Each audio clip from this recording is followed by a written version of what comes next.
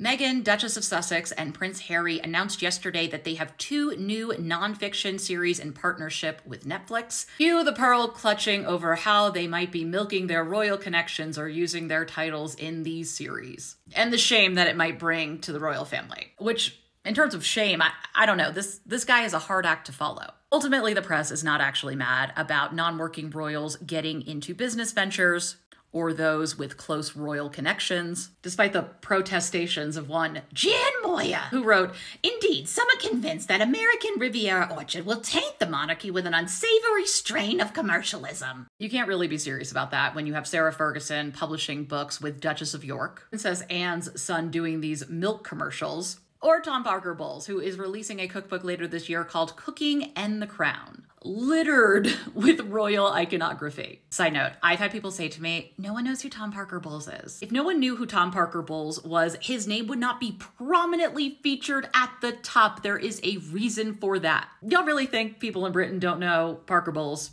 Come on. But since this announcement, we have heard nary a complaint about Tom Parker Bowles using his royal connections, or about this being an inopportune time to announce when his stepbrother's wife is going through cancer, and his stepfather. In fact, some outlets have gone as far as to say that Prince Harry is being sent a message by Tom Parker Bowles in this new book that I'm going to assume no one has seen yet. So I don't really know how they know that Tom Parker Bowles is sending a message, but sure. The message is that there is a correct way to exploit the monarchy. According to a royal expert, he is sending a message that you can talk about the monarchy in positive terms and not denigrate it as Harry did in Spare. Harry washed his dirty linen in public, and that is something Tom would never do. Well, for starters, it's a cookbook, not a memoir. But also, thank you for telegraphing how you will cover this book no matter what is in it. No, it's not that Harry and Meghan have business ventures that makes people mad. It's that they willingly walked away. Meghan in particular walked away from what is supposed to be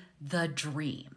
We have been fed a steady diet of movies, of books growing up that the dream, the goal is to find love, and especially love that includes a castle. That is the happily ever after. So for a couple to challenge that and say, no, actually, we would rather work, we would rather not do this because of aspects that are not so happy, that goes against everything that we are supposed to believe about royalty and about what it means to be royal. Not to mention that in the UK, especially with Brexit, nationalism has really been growing, and the British royal family, despite having European roots, has really been co-opted to be this national identity. And in some ways, rejecting that is rejecting the UK, is rejecting the fabric of what it means to be British, and part of that is intrinsically the British royal family. And the fact that obviously writing pieces about Harry and Meghan that are negative get more clicks, sell more papers, make advertisers happy. I'm super interested in these new series. I think cooking and gardening makes a ton of sense given Meghan Markle's new brand launch, and then